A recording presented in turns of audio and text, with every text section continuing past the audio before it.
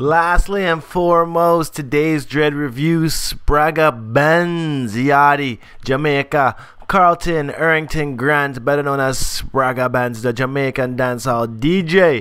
May 30th, 1969, age 47, from Kingston, Jamaica. Dancehall artist. Spragga Benz, definitely recognizable on the Locs scene. I've heard of him since I was a youth. Spragga always been in the reggae scene. So we'll make you turn back to play now. We will make you feel so dishonorable.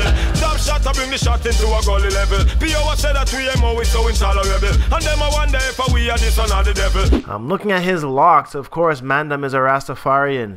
So you see a lot of long dreads, long beard type of thing for Guan.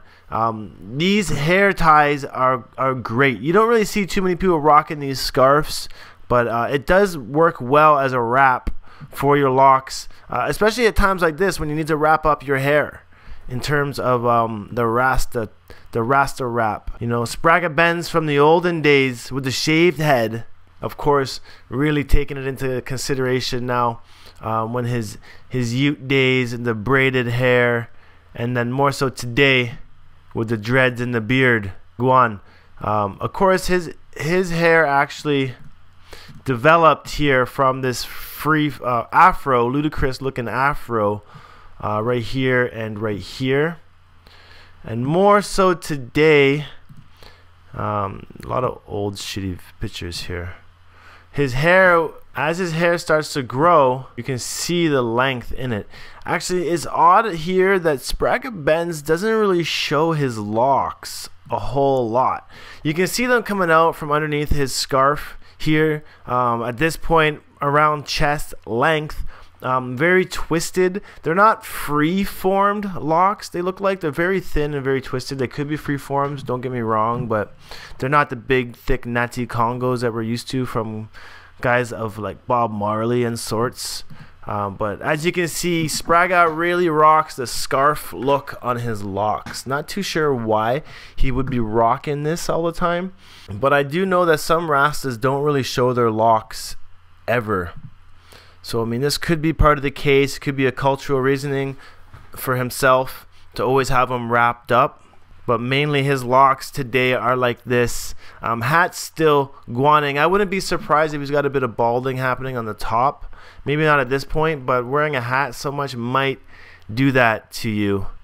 But yeah, lots and lots of pictures here with him wearing these. It's almost like a Rasta turban, just to keep your locks up out of the way.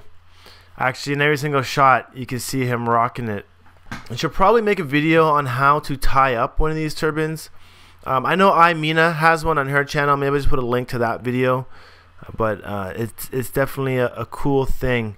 So I'm going to head over to his Instagram here and try and find some pictures of him recently.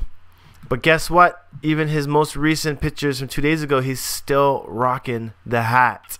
Same beard, but still rocking the hat. So kind of interesting to see what is really going on underneath that hat. Spragga Benz, you're keeping it real difficult for this dread review today. All smiles and no teeth. Looking